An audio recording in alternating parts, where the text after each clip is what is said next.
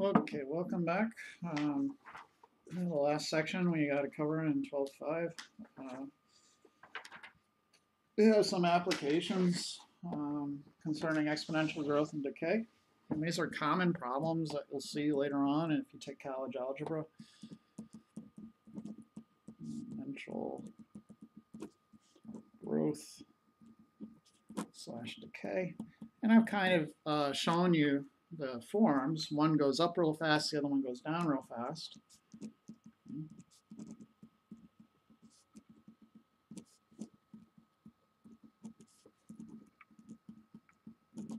The formulas look just a little bit different. If you remember last time, our formula for the exponential growth was, we had this picture like this, and this would have been y equals b to the x, where b is greater than 1. And then we had this other picture like this, which is y equals b to the x, where b is in between 0 and 1. Okay? And I call this one exponential growth and this one exponential decay. And that's pretty much the idea here, but we're going to include something in front of the base, and then we're going to put an extra factor in the exponent, okay? And the end result is just going to transform this graph a little bit. It's going to maybe move this point up maybe a little bit down and sort of smush or stretch the curviness of this, okay? But these basic forms are the idea. And let's, without further ado, here is the official form. So f of t equals a sub 0 e to the kt. And they also write it without this f of t. So you know how you can write f of x equals mx plus b? But you could also write it y equals mx plus b.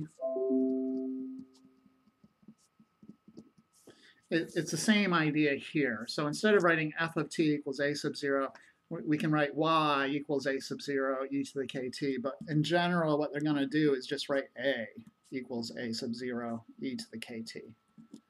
Okay. So hopefully, I mean, it's confusing, I know. This thing is different than this thing. This thing is just some number they're going to put in there, okay? So like 3 or 2 or 7. This is like your y variable. So if you want to think of it, it's kind of like this, y equals a sub 0 e to the kx, where a sub 0 and k are to be determined. Okay, they'll give you a sub 0 and k, or you'll have to do some math to figure out what these guys are. And then once you figure that out, you can put them into this equation and use it to answer questions. Okay, so these guys, you have to figure out what they are. The book will give it to you, or you'll do math to figure it out. Okay, so to be announced, TBA. Okay. So the pictures, again, exactly the same as up here. We won't focus on the negative portions, though. Okay? We only want to concern ourselves with the positive portions. So now, instead of having this tail go this direction, we just concern the first quadrant. So there's nothing there, and then whoop. Okay? So that would be the exponential growth. And when k, this value here, k, is given to be greater than 0, you have the exponential growth. Okay, so this is the form when k is greater than 0. And when k is less than 0, you have the exponential decay. So in that case, it's coming down from up here, and then it hits the y-axis, and it decreases.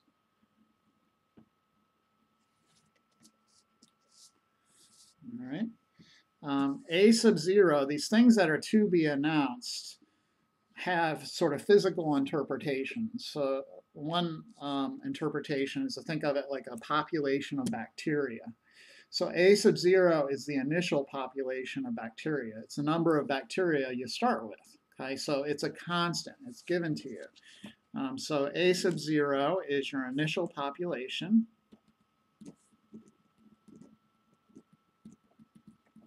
And then K is considered your growth rate, how fast it's going up or how fast it's going down. And these equations are important in modeling the world around us, because some people have called these kind of equations the language of the universe. And if you look at physics, they'll have a ton of these exponential equations. And calculus, that's about all you deal with after a while, is exponential equations and the rates of change and all that sort of stuff. Okay.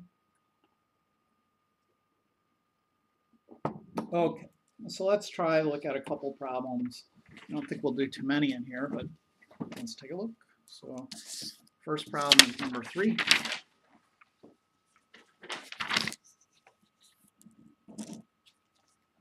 So let me get my book open.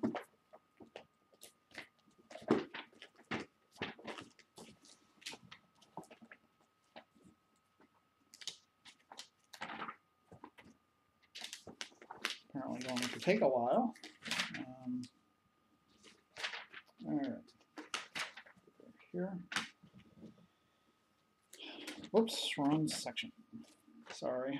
Just 1 second. Almost there. Okay. So the exponential models describe the population of the indicated country A in millions T years after 2010. Use these models to solve the equations. So we have some models here. In particular, India has the population model 1173.1 e to the 0.08 t. So what was this? This is India. So you put in t for time, and that's the number of years after the year 2010.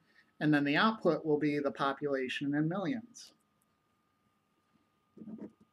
What are the other ones? Here's Iraq. So A is 31.5 e to the 0.019 t.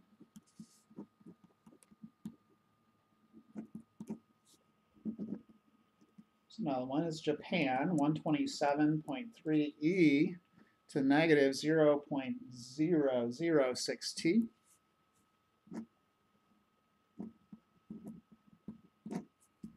And then finally, Russia, which is A equals 141.9 e to the negative 0.005 t.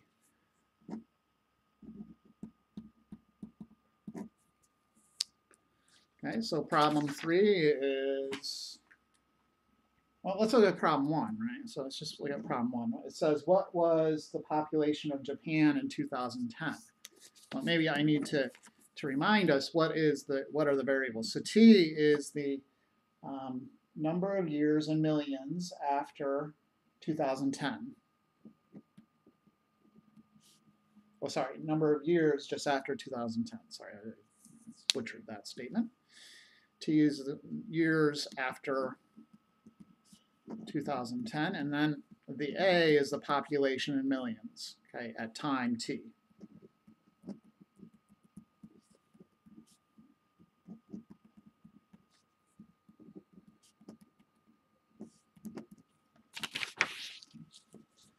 Okay, so let's look at one. Problem 1 says, what's the population of Japan in 2010?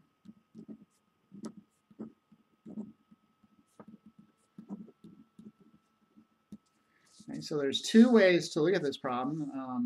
One way is just to substitute in t equals 0. Right? So the number of years after 2010 in this case is 0. We're in the year 2010. And then take 0 and plug it into your equation for Japan.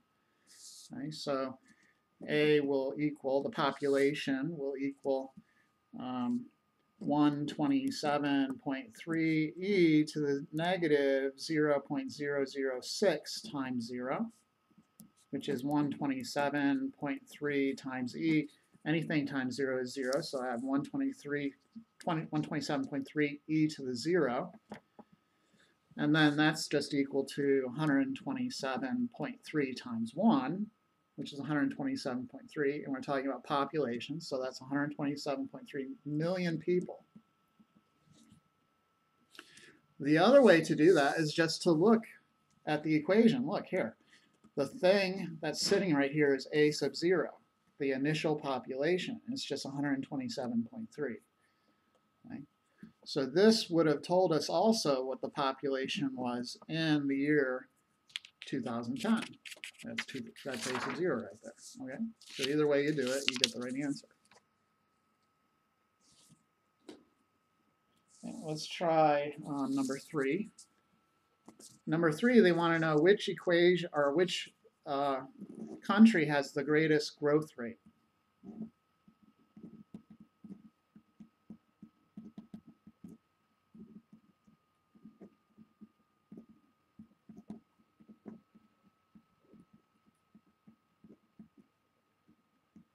Okay.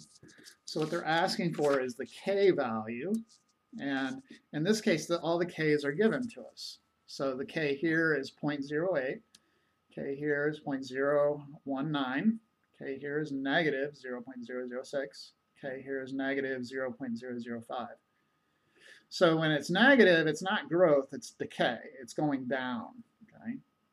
So it's either this guy or this guy, and you just look for which one's bigger. So it looks like India has the biggest growth rate.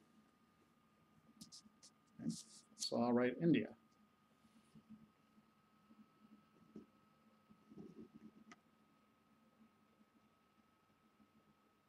Oops, and it should be 0.008, so it's not actually India. Sorry, it's Iraq.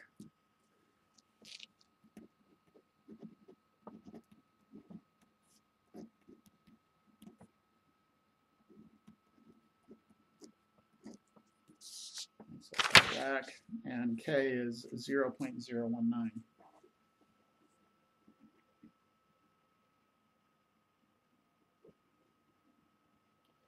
Okay. All right. So let's move on.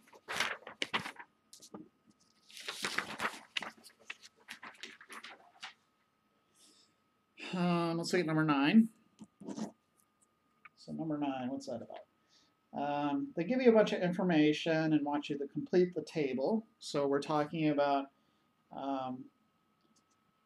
countries and populations again. So number 9, they're worried about the Philippines.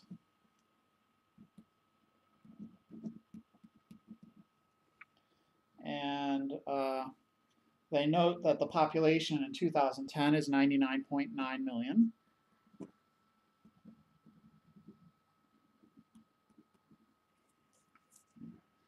And then they give you the growth rate is 0.0095.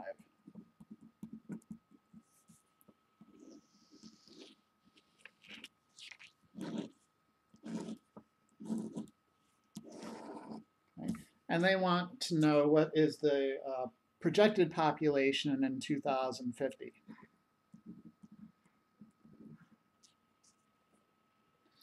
Right, so we need to construct that formula from before. A is equal to A sub 0 e to the kt. Okay, so in this case, they give you kind of the A sub 0 and the K. That was the to be announced material that I mentioned at the beginning. So if you remember when I first started, I was like A sub 0 and K to be announced. And here it's easy, they give it to us, so we could substitute that material into the formula. So the future population is A sub 0, which is 99.9, and then e to the k, which is 0.0095 times t. All right. So to find the population in 2050, in other words, when t is 40, which is just 2050 minus 2010, I substitute 40 in for t into our found equation. So A will be 99.9 times e to the 0.0095 times 40. Okay, so I go on my calculator.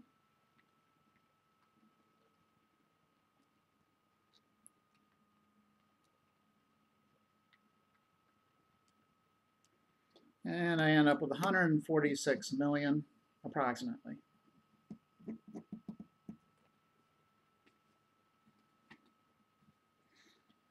Okay. This was an exponential growth problem. Let's look at an exponential decay problem. All right, so on the other hand, stuff like number 16. And here it says an artifact originally had 16 grams of carbon-14 present. The decay model A equals 16, that's a 16, e to the negative 0.000, I think it's 121 t, describes the amount of carbon-14 present after t years. Use this model to solve the equation. So number 16 wants to know how much is present after 11,430 years. So this has to do with carbon dating.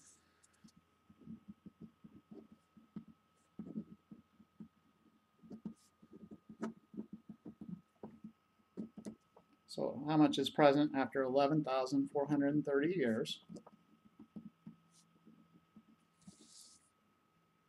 Okay. So in that case, A is equal to 16e to the negative 0.000121 times t, which is 11,430 in this case. Okay. And all you have to do is plop that into your calculator and you're good to go. 16 times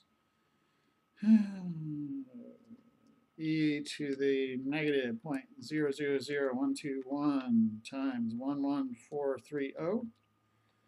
And I'm getting approximately 4.01 grams. And that's about all we'll worry about for now. If we get any extra time in class, we can start talking about logarithms and how to solve different forms of those equations in the exponential growth and decay section. Okay, thanks for watching. Bye.